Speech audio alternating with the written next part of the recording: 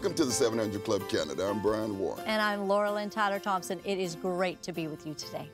We've got a great show in store for you today. Thanks for joining us. You'll see how the prayers of faithful parents help save the lives of their children. Their stories are incredible on many levels, including how God can change any situation. Also in studio today, we have a special interview with Jared Brock, one of our favorite guests, here to talk about his new book, I believe with you, Brian. Yes, it's called The Bearded Gospel Men.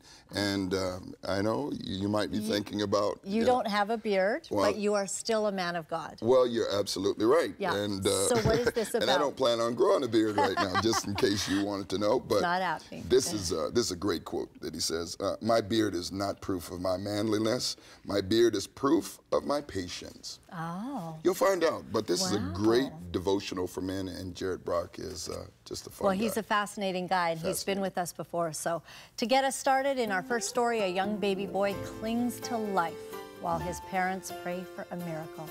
Take a look. Tearjerker. Yeah. When Kristen Ann Zavino delivered her third child, Andrew, she and her husband Bill received shocking news.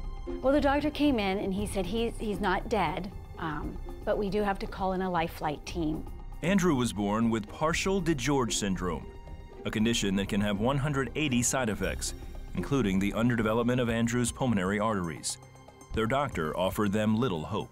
And he says, I'm not sure if he'll make it. And do you want someone to come in and do the last rites?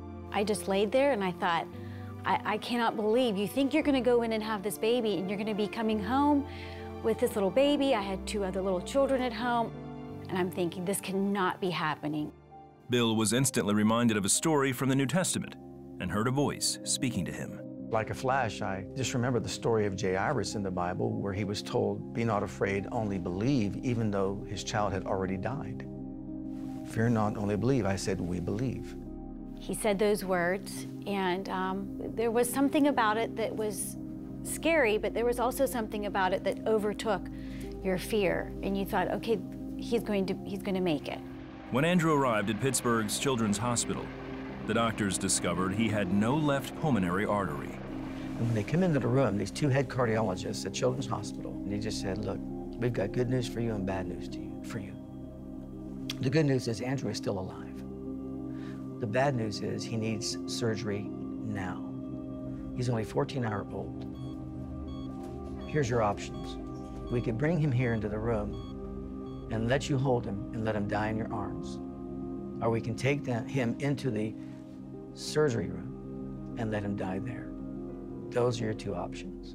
The Anzavinos opted for surgery, but continued to believe for their baby's healing. But I do remember thinking, okay, well, just do what you have to do. God's going to get him through this. And they said you could come out and see him go through the hallway. And I remember going out, and he was in the same little incubator, and I remember looking at Andrew and saying, Andrew, I am your mother, and you will live, and you will grow up, and you're going to have a prosperous and a productive life, and you're going to listen to me. You are going to live, and I'll see you when you get out. Andrew survived the surgery, but a host of other health issues began to surface. You know, it was one wave after another of bad news. So the next bit of bad news was there was no thymus. Which means the immune system is like an AIDS patient, which means he can't fight off any sickness or disease at all. Still, the Anzavinos continued to believe for Andrew's healing, and Andrew continued to amaze his doctors. So within the first 9 months of his life without an immune system, he overcame a staph infection in the heart, a Broviac line infection, then the chickenpox infection, and fourthly, the rotavirus infection without an immune system, which we believe was by the hand of God. You know, we would pray together, and we had this set of scriptures, and he wrote these scriptures down on a piece of paper. I mean, there would be days that I wouldn't sleep.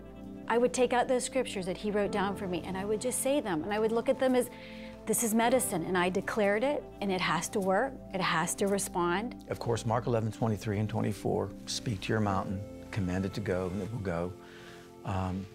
The next verse, verse 24, believe you receive, and you will have. But also, Psalm 118, verse 17, that says, I will not die but live and declare the works of the Lord. And then 1 Peter 2:24, with his stripes we were healed. Andrew's biggest hurdle, however, was the lack of a pulmonary artery. And so we said, Lord, they said he doesn't have one.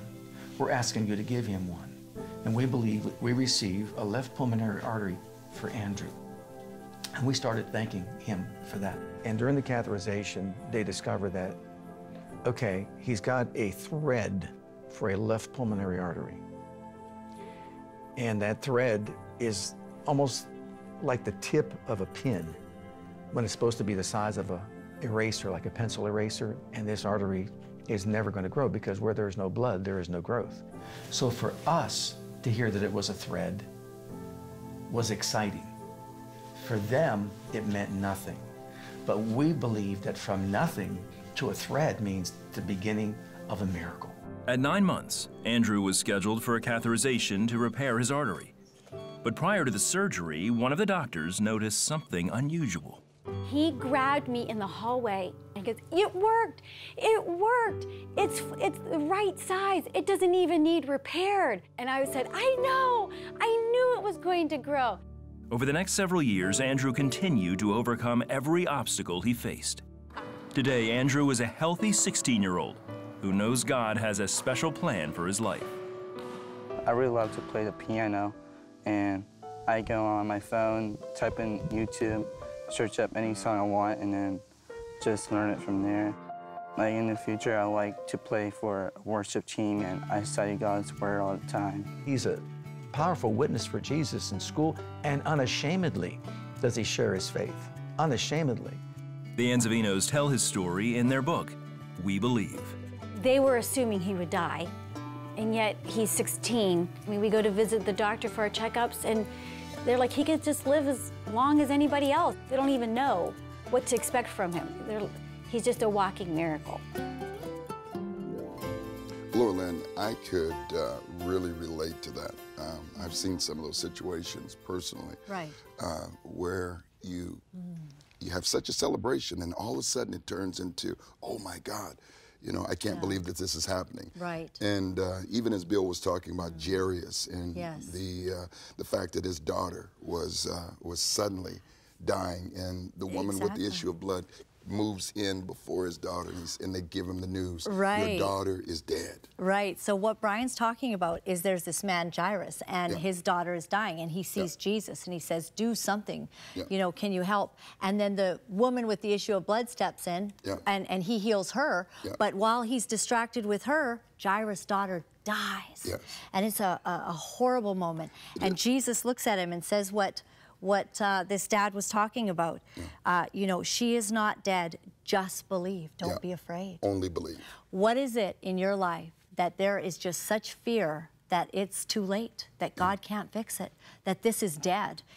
Will you dare to be that person who says, you know, God, will you intervene in my situation, and will you hear God's voice saying, just believe, just believe. And you know, when you find yourself in this situation, the first thing that you have to do is, like Krista, stand on the Word of God. Begin to stand on the Word of God and begin to reach out to others as well. And we'd like to reach out to you and give you this pamphlet. It's called Hope. It doesn't cost you anything, but it will give you the scriptures. It will give you also the strategy of how you can make it through, even in the face of very, very insurmountable circumstances. Call us now, 1-855-759-0700, and we'll get it back to you, get it to you as soon as possible. Coming up after the break, an accidental electrocution tests the faith of a farming family. Find out how and why they chose to trust God after this.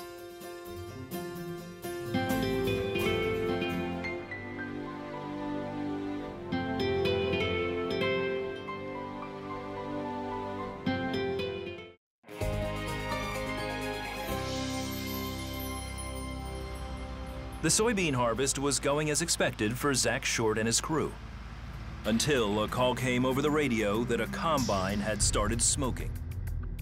When Zach arrived, he went to climb on the combine to investigate, but no one realized it had come in contact with a low-hanging power line. 12,000 volts of electricity shot through Zach's body. With Zach's hands still gripping the ladder, the crew used a plastic shovel to pry him free and called 911. EMS Shane Pearson responded to the call. The biggest thing I noticed right off the bat was his feet. His work boots had just kind of been blown open. He was in a very critical condition at that point. Zach was transported to the nearest hospital. At the time, his wife Jody was at home with their 1-year-old daughter, Brinley. I got a phone call that Zach had been in an accident, and my first question was, is he alive? Because I had no idea how bad the accident was. And it was his mom on the phone, and she said she didn't know. Jody rushed to the hospital with Zach's parents. When you get to the hospital and you can just smell burnt flesh everywhere, it's pretty bad. Knew how bad it was. They told us that he was going to be flown to a different hospital. And that's when it really hit us that this is not good. Zach was life-flighted to Vi Christie Hospital in Wichita, Kansas, and admitted into their burn center. Dr. Robert Bingaman was the attending physician. He had some of the deepest electrical injuries I had ever seen. Both of his lower extremities were severely burned. Actually, areas on his feet and ankles were charred. The chances of living were no better than 50-50. Doctors put Zach into a medically induced coma and worked around the clock to treat his burns.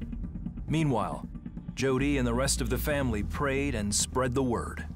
I posted on Facebook, and that's like the minute the prayers started. Doctors were able to stabilize Zach, but he was still in critical condition. 3 days later, he went into cardiac arrest. The nurses pulled me in the room, and the doctor, while he was coding, and they were performing chest compressions on him. And we were just behind him rallying, saying, come on, Zach, come back to us, Zach. And then finally the nurse had said, we've got a pulse. But as quickly as Zach's heart recovered, his kidneys began shutting down and his lungs started filling with fluid. The doctor told us he's not gonna make it.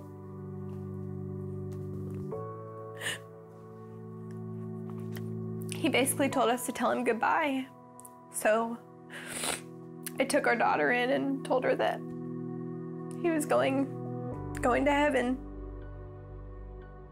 Friends and family gathered at the hospital and waited for him to pass. But they soon realized God was still at work. Blood pressure started to come up and oxygen saturation levels started to come up. And he began to stabilize. The doctor said, I think he's gonna make a liar out of me. He's getting better. God was in the room with us. He was there and he was answering people's prayers. There's no doubt in my mind that God touched Zach that night and turned things around and gave him a chance. Over the next couple of weeks, Zach continued to improve. His kidneys started working and his lungs started to empty, and the doctor was just like, I've never seen anything like this before. Unfortunately, doctors had to amputate Zach's lower legs because of infection. It would save his life, but now they had another concern: whether Zach had suffered brain damage. The only way to find out was to bring him out of the coma. When I woke up in the hospital, it was like I had a whole bunch of dreams. I kind of knew what happened, but not really at the same time. And my wife was the first one to come in there.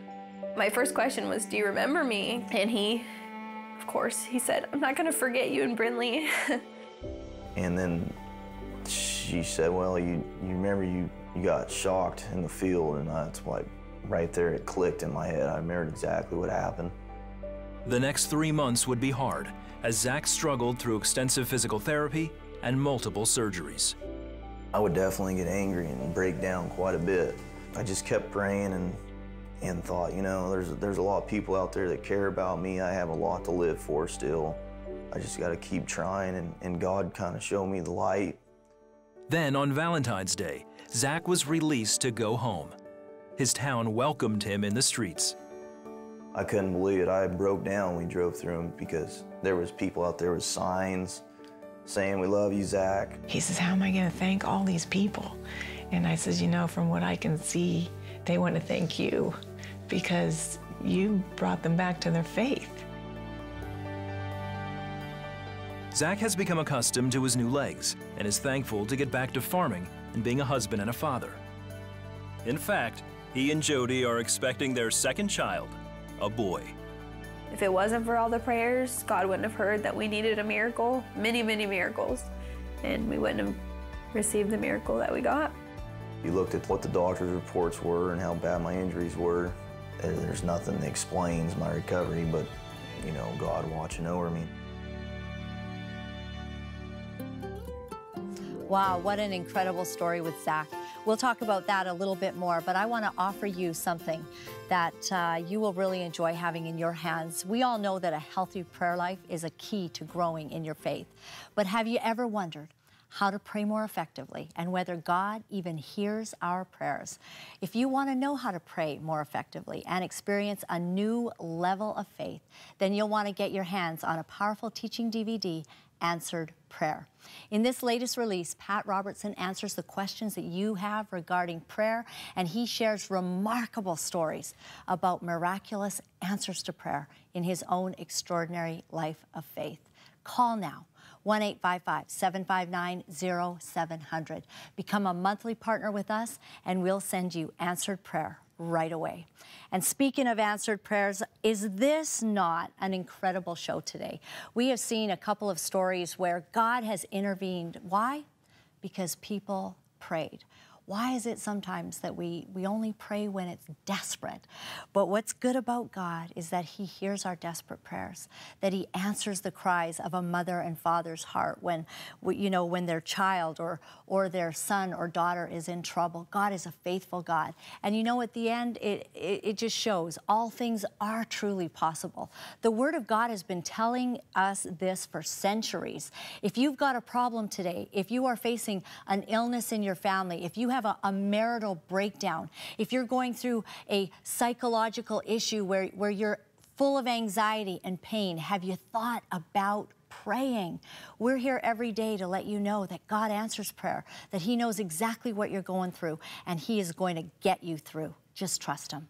Up next, Brian talks with author and activist filmmaker Jared Brock, live in studio after this. Prayer is a communication with God. He speaks to us and gives us help and direction. It's a powerful exchange between God and man. God is the source of wisdom. He knows everything. He knows the end from the beginning. He's the author of everything. And it is amazing how God will open up wisdom to you.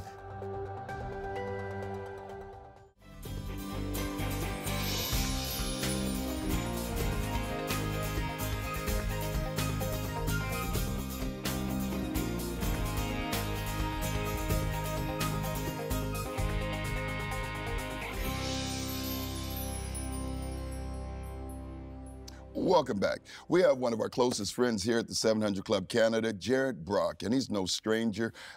His last project carried him over 37,000 miles around the world with a prayer devotional, and now he's back with the Bearded Gospel Men. Now, I know you want to find out a whole lot about that, so I want to jump right in. Jared, it's good to see you here, buddy. Thanks for having me again. You know what? I enjoy every time we get a chance to spend time together, and it seems like you never spend a lot of time in one place because right after we're finished, you're on your way to Wales. And you've got a lot of irons in the fire. Tell us about your first project and some of the things that you've been doing so we can catch the audience up. Well, so I've made a couple of documentaries with my wife. So Red Light, Green Light was on human trafficking. Over 18 was on pornography and kids getting addicted. My first book, as you mentioned, was a prayer pilgrimage around the world. Met the Pope, went to North Korea, walked on hot coals. And now I've written a devotional with a good friend. It's called Bearded Gospel Men, and it's about epic dudes in Christian history that have inspired us. Well, you know what, and you said that I would use a bucket full of words to spread a spoonful of thought, but you encapsulate that really quickly. Jared, now, do I get an opportunity to come into this bearded conversation, you know, for the clean-shaven men out there? Is this book for them? Yeah. So the key word in Bearded Gospel Men is definitely the word gospel. Okay. So we actually profile a couple of women in this book, as well as some guys who didn't have beards, like C.S. Lewis and J.R.R. Tolkien. We call them the beards that could have been. Oh, the beards that could have been. Now, tell us, what inspired you to, I mean, I love it because it's a catchy book, and it's a devotional, and I love the pages as well, because it's kind of like old school. If you look at them, you know, everyone has these very 13-inch beards, and you see, not only in Middle Eastern cultures, but also in different cultures around the world, that facial hair is a sign of dedication and also a piety. Yeah, so the saying that we have at Bearded Gospel Man is that true beauty is on the inside, but clearly our face has sprung a leak. So yeah, basically me and Aaron had been running this blog for a while, my co-author, and as I had done my previous book, I had learned about all these greats of the faith, and when I'd look up kind of depictions or photos of them, they pretty much all had gigantic beards, like a lot of follicle faithfulness, you know? Yeah. So that was the start of it for us. With all that follicle faithfulness, you know, you talk about lion food and loving it. Tell us, what in the world is that? Well, so basically we profile 31 epic dudes throughout Christian history. One of them happened to be fed to the lions, and he actually volunteered. He was a martyr. So basically, so Aaron wrote a day, I wrote a day, Aaron wrote a day, and we just worked through some of our favorite guys in history. So that was actually one of Aaron's, so you'd have to have him on the show to talk more about that. But okay, that's Ignatius of Antioch, yeah. Yeah, but something that you did say, and I thought this was interesting, and it was one of the bearded men, and it was probably one of my favorites out of this overall book. And you're talking about how he was determined to be martyred, but he said, "But please, my beard didn't do anything wrong." Yeah. So Sir Thomas More, the story goes that so he's to be killed, has his head chopped off, and right before the executioner brings down the axe, he pulls his beard to the side and says, "This hath not offended the king." Yeah. That's some clutch humor. Not only clutch humor, but I mean, he was dedicated to the beard. Yeah, indeed. Now, what would men really get out of this particular devotion, and as well as women? Yeah. So the big thing for us is we're supposed to stand on the shoulders of giants, right? Yeah. And I feel like we're looking up at giants like dwarves. Like the guys who went before us seem so far ahead of us. And so my hope is that as guys and women read this book, that they kind of weigh themselves and find themselves wanting, but also feel so inspired to be better with their time, better with their money, to love the world less and care about God more. You know, it's such a need. I know when I started off in ministry with Promise Keepers, it was calling men to a standard, raising the standard. And what you're saying now is we need to, once again, lift the standard. Absolutely. Yeah, we struggle with the same sins that we've always struggled with, right? Lust, love of money, love of fame, love of power. But now technology has made it so easy to, you know, whether it's addiction to pornography or living it out via a hookup app or you know, taking advantage of people because we just have so much technology to do that. We've got to realize that, yeah, we've always had these sins, but guys who went before us, they somehow found a way to put fame in its place. They converted it into influence on behalf of the least of these. They turned themselves inside out with their money. They were so selfless. Yeah. So, yeah, it's hugely inspiring for me. Give us some practical things as far as from, you know, someone sitting there. I know there's a wife saying that, you know, this is a perfect gift to give to my husband, you know, and the Bearded Gospel Man. But give us some practical things of what we can expect and what we need to really glean out of this. So I think the best way to do that is to just tell some inspirational stories of guys in this book. So here's an example. There's a guy named Thomas Bernardo. He decided to start an orphanage for girls in the most dangerous place in London while Jack the Ripper was killing women. Wow. Super dangerous work. He raised tens of millions for charity. He started preaching in front of a gin palace until it closed down, and then he turned it into a coffee shop church 150 years before that was a cool thing to do. And the charity that he started 150 years ago is still the biggest children's charity in the UK to this day. Wow. He made tens of millions of dollars, but every cent went back into his mission. Yeah. That's a man who understands that influence and affluence exists to serve others. And that, for me, just goes, man, what does my calendar look like? What does my budget look like? Because if I have to present both of those to God someday, I want to make sure that I did the best with what I was called to steward. You know, you're absolutely right. One of the things that we cannot get back is our time. Yeah, time is all we've got. It's all we got. Yeah. You know, you wrote about Mr. Kepler, and I thought that was interesting because the meditation was, the heavens declare the glory, the skies proclaim the work of his hands. Psalms 19:1. Quote of the day: the ways by which men arrive at knowledge of the celestial things are hardly less wonderful than the nature of these things themselves. Mm-hmm. Yeah, Johann Kepler, you know, like he discovers so much of the astronomy that we now practice. Like, he's this brilliant scientist, and for him, he called it his act of worship. Science was his act of worship to God. So every man has a different journey that we're on, but we like to see Bearded Gospel Men like a pub where you can come and have a conversation, be inspired. So we like to say, the fire is lit, the drinks are poured, welcome to the pub. Wow. You know, I want you to pray as we close out, because I believe, like everything else, what you've done in the red light district, what you've done with the prayer journeys, that you're starting a movement. You're, you know, as a Gen Xer, and it's going viral. And my prayer is that men would begin to now capture a devotional life with God, and begin to devote themselves to God, their family, and also the purpose that God has called them to. Would you pray with me? Yeah, let's do it. Yeah, for everyone at home, men, let's pray. God, we ask that you would make us care more about the things you care about than ourselves, that we would convert our influence and our affluence into useful kingdom things, that every minute of our life would count. Lord, purify us, guide us, help us to stand on the shoulders of giants, make us gospel men. Amen. Amen. And Father, bless Jared in this project, and we pray that you would do once again a work of raising up men across this nation and across this world, that their yes would be yes and their no would be no. Lord, please do a work, fan the flame once again, and allow that husband, that son, Lord, that brother, to begin to now understand his purpose. Colossians 4:17. And say to our kippers, remember the ministry you've received in the Lord. Take heed to fulfill it. Remember my chains, the Apostle Paul. In Jesus' name, amen. Jared Brock, thank you. Thanks. The Bearded Gospel Men, you've got to get it. It is a definite must, and one of our great friends. Again, if you need more prayer, or you need to, again, find out what God is doing, 1-855-759-0700. Until next time, continue to pray. We're praying with you. God bless.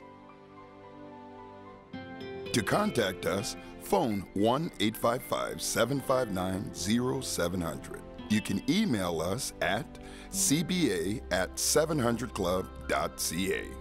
You can now like us on Facebook and follow us on Twitter or Instagram.